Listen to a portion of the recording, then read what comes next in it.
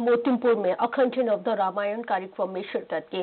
कार्यक्रम के दौरान मुख्यमंत्री भूपेश बघेल ने संत अनुरागी की समाधि स्थल पर माथा भीख टेका और नवदा रामायण स्थल पर पूजा अर्चना की, जिसके बाद मुख्यमंत्री बघेल ने मंच से आम जनता को संबोधित करते हुए कि छत्तीसगढ़ भगवान राम का ननिहाल है। इसके अलावा भगवान प्रभु राम ने वनवास काल का सबसे ज्यादा समय छत्तीसगढ़ में बिताया है। छत्तीसगढ़ सरकार प्रभु राम जिन जिन स्थानों से होकर गुजरे उन स्थानों को चिन्हित कर राष्ट्रीय एवं अंतर्राष्ट्रीय स्तर पर पहचान दिलाने के लिए तेजी से कार्य कर रही है।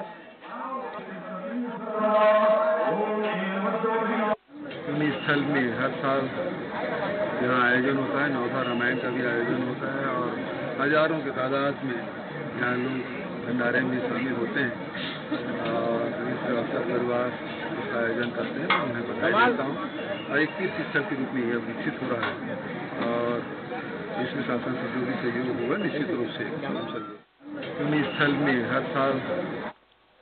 चलिए आगे बढ़ेंगे।